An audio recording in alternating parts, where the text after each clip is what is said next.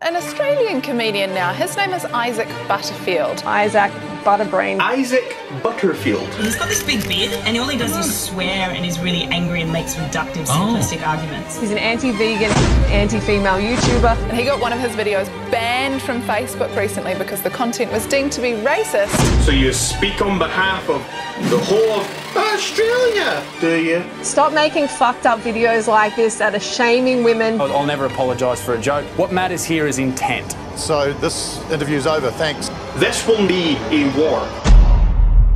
G'day, you good motherfuckers. How are ya?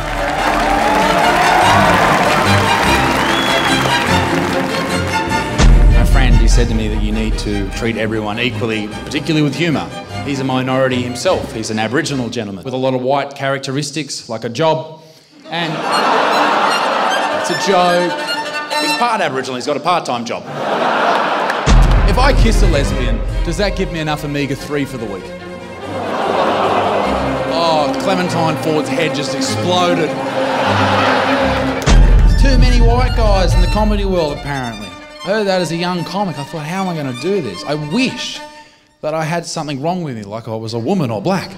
And... Critical motherfucker! Peace in the Middle East!